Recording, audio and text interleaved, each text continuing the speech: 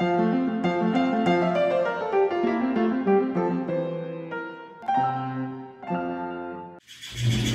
you guys, it's Dee Dee. This is Cooking at the Lake House, and today I have something for all ages, kids, grown-ups if you just want to make homemade butter. Now, all you'll need is a jar that can tighten. Now with the little kids, you can use the baby food jars because their hands are smaller. And then heavy whipping cream. And this is what we're gonna do. So this is science you can eat. How fun is that? And before I get started, I forgot my handy dandy lab coat.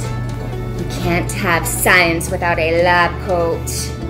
So what you will wanna do is open up your heavy cream. Now do not use milk, it will not work. I'm just throwing that out there. But what you're gonna wanna do is fill it about halfway. Oh, I love science. Okay, I'm gonna put that aside. I'm gonna put the lid on tight because you do not want it to go all over the place. So to make butter, what you're gonna wanna do is you're gonna wanna start shaking. The cream gets agitated, stirs up, so that the fat molecules get out of position. They get out of their normal position. And after a while, everything will clump together. The molecules, after enough agitation, will cling together and form a lump of butter and leaving buttermilk behind. How awesome is that? So let's get to it. We're gonna shake for about 5 to 20 minutes. So you're getting your workout done. Oh, let's jump, let's jump. If you're skilled like me at making homemade butter, you can do it one-handed. You're gonna shake, shake, shake. Shake your body. Shake, shake, shake. Making science.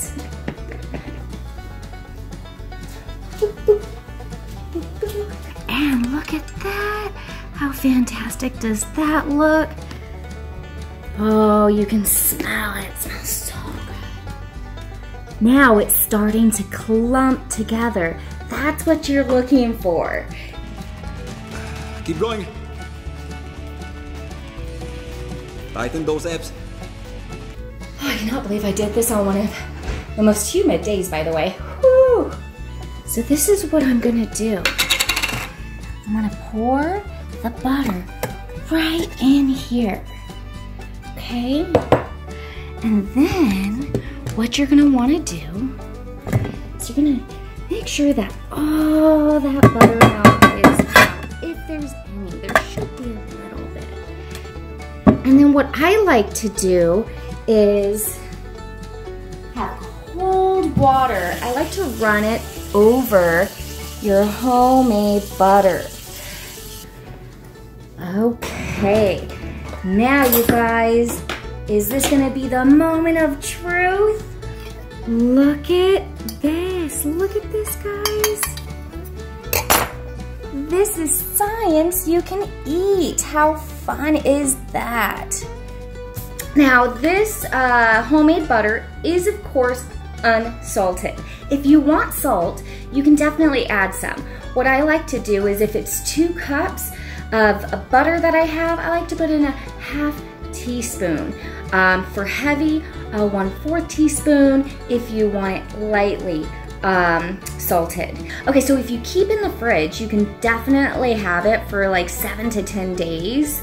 If you have it out on the counter, I personally would not recommend that, but some people do like it. You can do it for 3 to 5 days in certain room temperatures. So just be cautious on that. It will spoil a lot faster. All right, well, till next time, you guys. Hopefully you enjoyed science, mad science you can eat.